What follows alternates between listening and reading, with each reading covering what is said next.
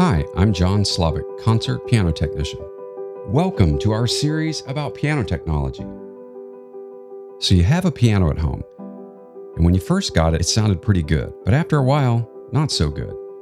Well, today, we're going to share with you 3 elements that will transform the way you relate to your piano. A piano is a living wooden speaker with over 10,000 moving parts. Each part plays an important role. I'll explain more about these parts and how they relate, so you'll know how to make your piano sound great.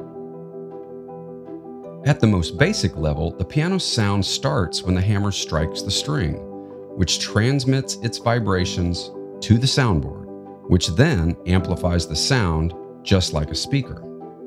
To make this process smooth and sound beautiful, we use the principles of the piano technology triangle.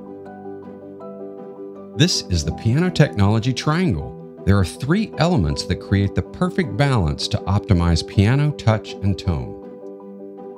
First, there's tuning, which is adjusting the tension of strings to correct pitch and to help intervals resonate.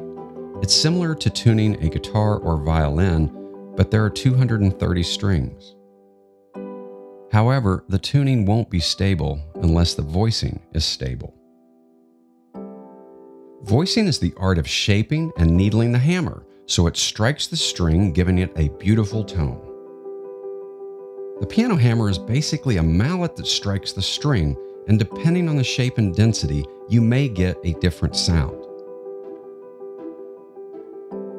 However, voicing doesn't matter unless regulation is uniform.